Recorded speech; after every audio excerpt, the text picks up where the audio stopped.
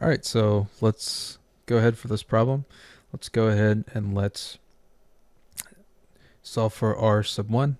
So first thing we can do is there's a few ways we can do this, but we'll get r1 by itself. So we'll subtract both sides by 1 over r squared. So we end up with 1 over r minus 1 over r sub 2 is equal to 1 over r1.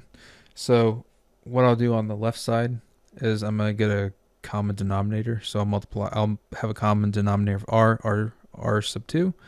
So when we do that, we'll have r sub 2 on top minus r, because that's what you do, because you multiply this by r on the bottom, r on top, r2 on the bottom, r2 on top. So then we have r2.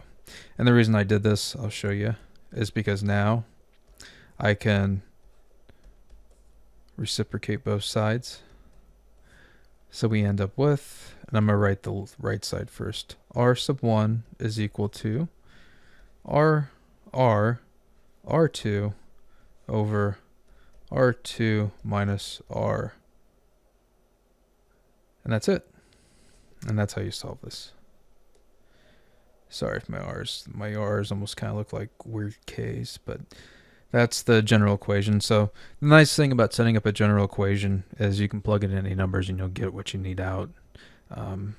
If you do circuits, if you do series circuits or parallel circuits or do circuit analysis, you'll have to do stuff like this. All right, I hope this helped you out. Appreciate you watching this video, and I'll see you next time.